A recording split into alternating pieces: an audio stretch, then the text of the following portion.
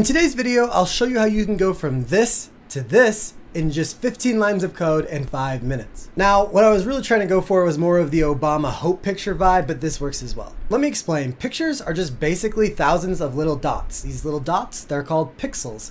Each picture has thousands of pixels, and that creates the dimension of the image.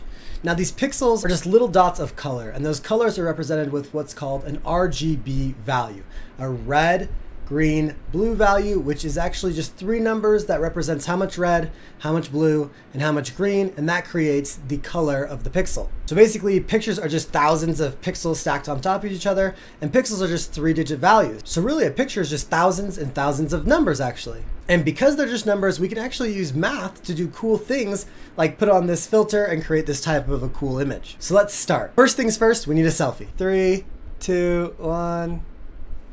Great. So to do this project, I'm going to be using Python, and specifically I'll be using DeepNote as my IDE. I'll have a link in the description down below that'll take you to a place where you can sign up to get this code and the data for absolutely free. So first off, I just wanted to upload the me picture. So here's the me picture right here. I uploaded that inside of the DeepNote and started a blank notebook. This notebook, I'm going to install Image.io. That is a Python library that lets you deal with images. I import it as IIO. The first thing I need to do is read in the image. You just do that using the imRead function, and that sets it to img. And img, as you can see here, is just a big old list of 3-digit numbers. Those are the RGB values. So for instance, this first value right here, we can actually probably just put this into Google and figure out what the RGB value is and see what color it is. Okay, it's gray. This is a gray color. That's the RGB value for that particular field. So you can see all the different pixels and what their colors are inside of this image. So the image is just a matrix of numbers. You can see the shape here. It's actually a 3-dimensional shape where it has 825 rows and 615 columns. That means it's 825 pixels tall and 615 wide, and each one of those pixels has 3 values associated with it. So the first thing I'm going to do is flatten this and reshape it. I do that using Numpy and just built-in Python. If I flatten it and then reshape it, I'm reshaping it into this dimensional by 3. So basically, I'm just taking all the pixels, and instead of having it be an image shape, I'm going to put it all into just one straight line. And I just do that because it's easier to do math. So each line represents one of the pixels that's found in the page. It's going to be, I guess it's going to be, let's think, it's going to be the first line stacked on top of each other, stacked on top of the second line, stacked on top of the third line. And these values right here, each one of these is a pixel, each row is a pixel, and the column is going to be RGB. And what I can use is I can actually use an algorithm called K-Means Clustering. And what K-Means Clustering is, it says if you had to go through every single row of this matrix, so if you had to go through every single pixel and say what family or what cluster it belonged to and assign it a value or a family or a cluster, what clusters would these belong to? So I set the number of clusters equal to 4 because I went through the Obama picture and there was 4 different colors.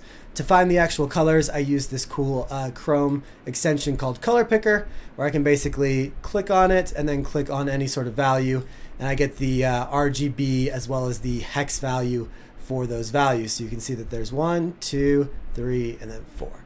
So I used the clustering and I got 4 different clusters. Go ahead and fit that for my flattened data. And what that did is it gave a label of a 0, a 1, a 2, or a 3 for all of my values. And those values are going to be represented by either the red, the dark blue, the light blue, or the tan color. So I created a quick little NumPy for loop here where I'm going to go through every single one of the labels. For whatever value, 0, 1, 2, or 3, the color is, right? Or the cluster is, I'm going to assign one of these colors. So I do that in this line right now.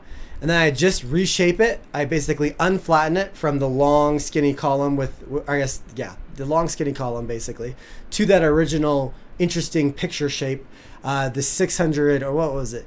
825 by 615 by 3. And I do that with the original image shape. And then all I need to do is in Matplotlib is pass in that value. This is once again just a matrix, it's just a bunch of numbers. I pass that into the IM show and save the image and show it. And there we go. That is how we get that image. So you can take this code and start over and try something new. You can try different colors than me. You can try a different number of clusters. One thing I think would be good to do, and one of the reasons why mine didn't turn out as pretty as I would have liked it, is assign certain colors to the biggest cluster, the next biggest cluster, the third biggest cluster, and the fourth biggest cluster. So that way you have like your base shapes, and then you have your accent colors, and they're like more prevalent on the page than others. So you can change the colors, you can change the number of clusters. Obviously you can change the image. You don't have to make the image of me unless you want to, although it's kind of creepy, so it's probably fine if you don't. This was part of my series of doing 30 data science projects in 30 days. If you want to check out 2 other data science projects, check out these 2 videos. Subscribe to my channel if you enjoyed this for more Python and data science. Bye.